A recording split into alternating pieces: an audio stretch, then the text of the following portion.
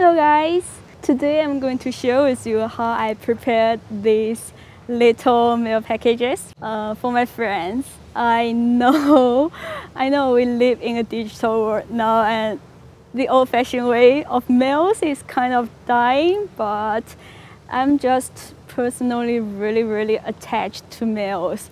Ever since I was a little girl, I loved writing letters to my friends. And when I was in high school, we had this little mail room at the gate of the school, and everything addressed to the school will be delivered there. And there was this old man who would sort all the letters according to your classes. And every day at noon, I would just go there and try to look for a letter that's addressed to me. So I guess to a certain point, I was writing to my friends every single day for like a whole year.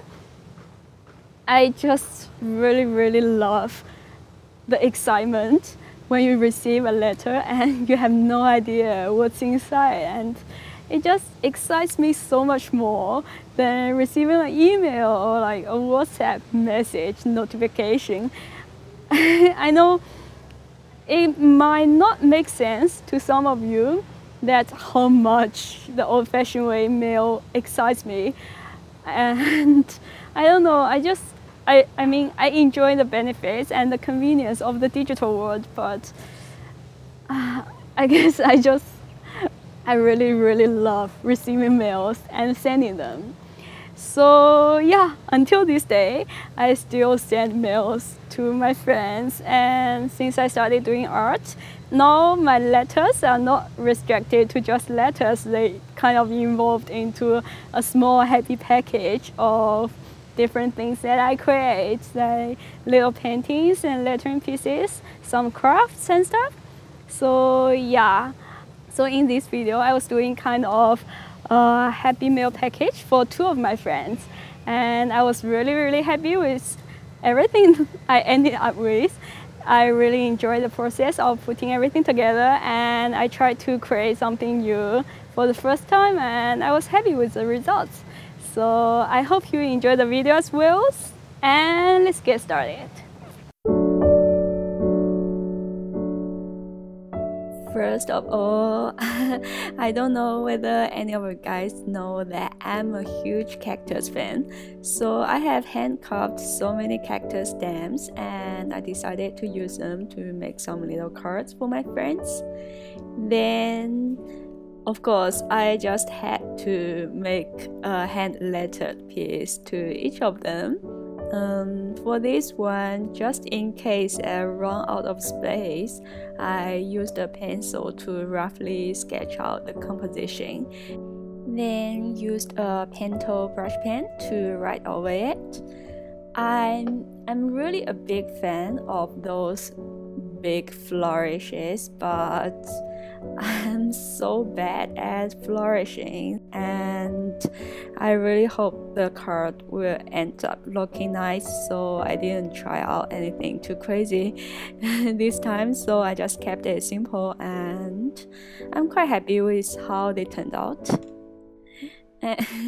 Recently, I've also been really into wax seal, but there's just no way that I could have a wax seal for each of my friends' initials, so I decided I'll paint them. While waiting for the first layer of the painting to dry, I studied another little piece with my friend's dog's name on it, because I used this font for one of my other projects, and she saw it and she said she really liked the font. So I thought, why not add another little piece with this font on it?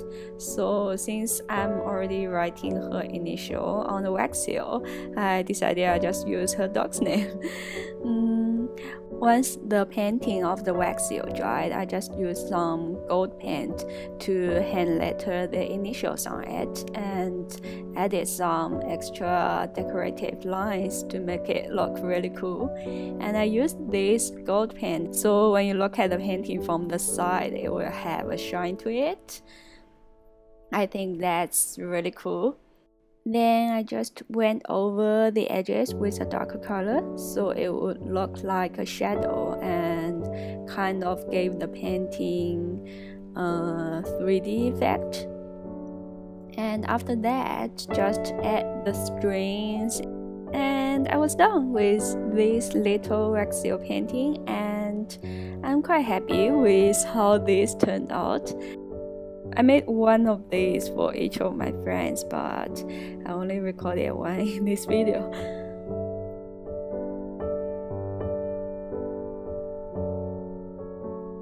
Back at this piece, I thought it looked a little bit empty at the bottom, so I decided to add another line to make it more kind of complete.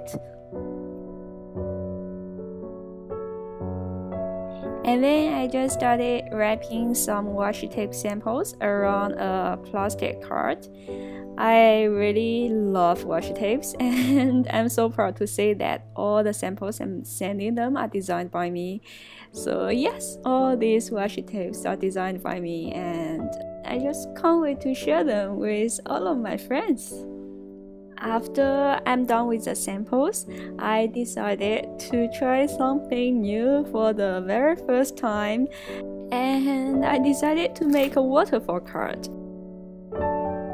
Basically, you just need to cut out some cards of the same size and then cut out a long strip that's gonna be the center part of the card and fold it in half.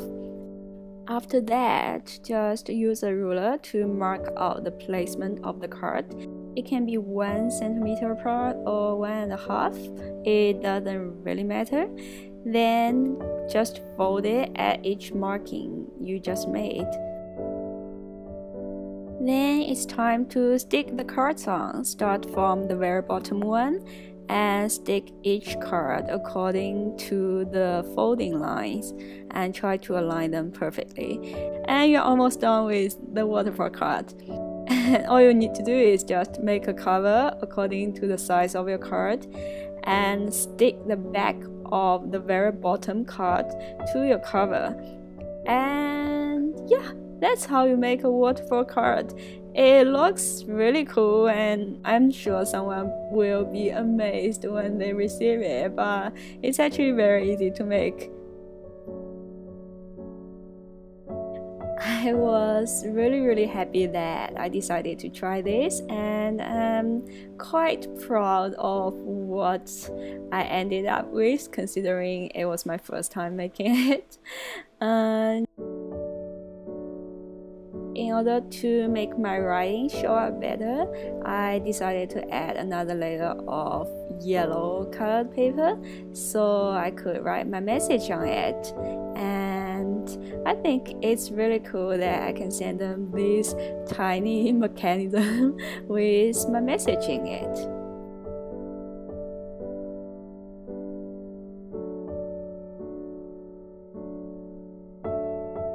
Of course, I was sending some of my own watercolor postcards as well. And that's about everything in the package, and it's time to start wrapping. For the postcards, I just used my regular Etsy packaging. So it was brown paper with a little wolf stamp on it. Then I just used some strings to tie it up.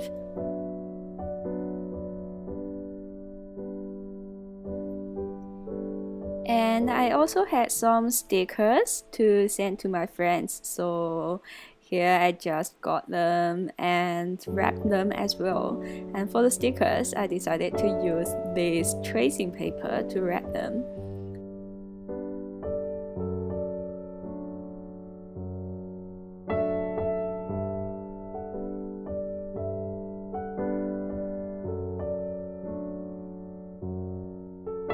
This packaging was in fact inspired by one of the mail parcels I received from my friend.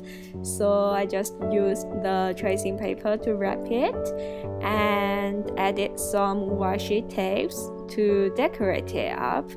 And since I already have all all my cactus stamps here. Of course, I just had to use them and added some cactus to the packaging as well.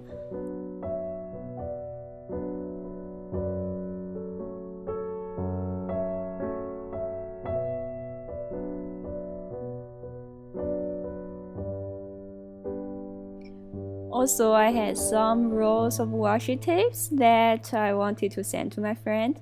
Some are designed by me, so I received a few samples from the brand. And some are just basic ones that I really like and I think she would enjoy as well. So yeah, for the washi tape, I just wrapped them up in some bubble wrap and didn't decorate it too much. Then I just sorted out the little pieces I made and I put everything that's handmade by me into a separate envelope. And as I mentioned in the very beginning, I'm really into wax seal lately, so I just had to add a wax seal to each of the packaging. I also just got some new wax seal beads and I was really happy that I finally got a chance to experiment with different color combos. One of my friends that I'm sending the package to is actually a very big cactus fan, just like me. So I decided I'm going to send her all my cactus stamps. So I just cleaned them a little bit and wrapped them in a bubble wrap as well. And that was everything I sent to my friends. I just wrapped them up in a parcel and wrote on the address. And I set off to the post office. And all they're left to do is just wait and hope they'll receive it soon. I guess I always consider mails as a surprise because you don't know when they will come and you have no idea what's inside. So I'm always super excited when I receive something in my mailbox. So that's everything for today, and I hope you like this video, and I hope there are some mail lovers out there just like me. Please do leave me a comment if you love sending mails as much as I do. Thanks so much for watching. Bye bye.